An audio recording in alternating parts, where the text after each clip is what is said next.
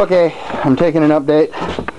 I decided on not trying to get the simplest solution is trying to get the 12 horse to run, and I did. Well, the carburetor on it decided to act up and not work correctly at lower RPMs, so I took it off. Okay, it's, you know, easy fix. Instead, I put a carburetor that's on it for like one of these engines. It's a small carburetor. It's not quite as big as that one is.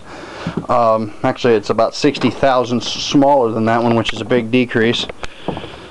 And I put a manifold on it, lifted it up a little bit. I put it in there just right so it lines up with the stock throttle portion.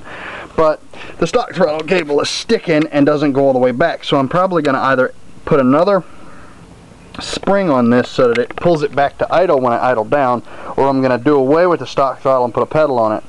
I'll probably put a pedal on it. But there it is, and she runs beautifully. Let's see if I can't get her to chooch over.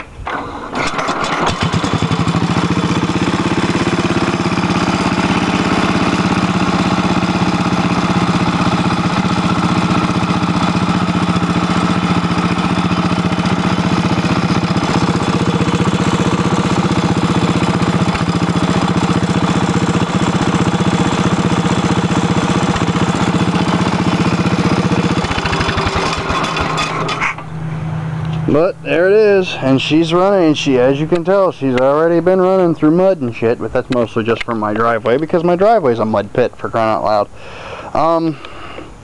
I've got a few more things to do with the bumper. I kind of wanted to put side portions on it to protect the front tires. I may take it off and redo it the way they're mounted. I'm thinking about doing that.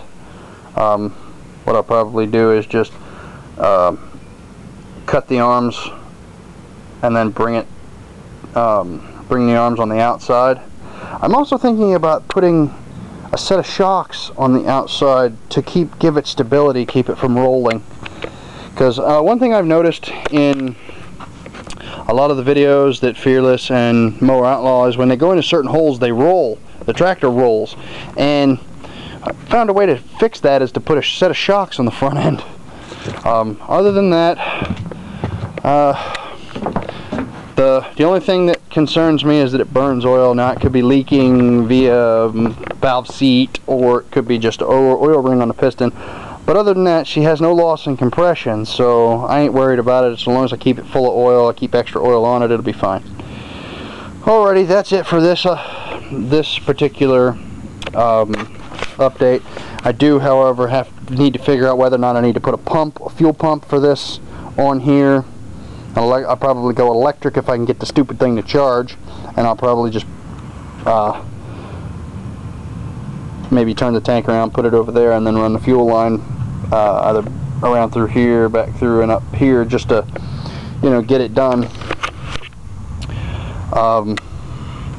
But here she is.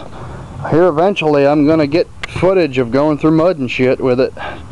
I'm hoping that I can get, you know, everything I want to get well enough, and go up there and ride with Fearless and them and take their trails on. Maybe one day they'll come down here and I'll have some trails. We'll have trails that we can go down. Well, that's it for now, so I'm gonna sign off. Like, rate, subscribe, you know, leave a comment, all that good stuff. I'll catch you all later.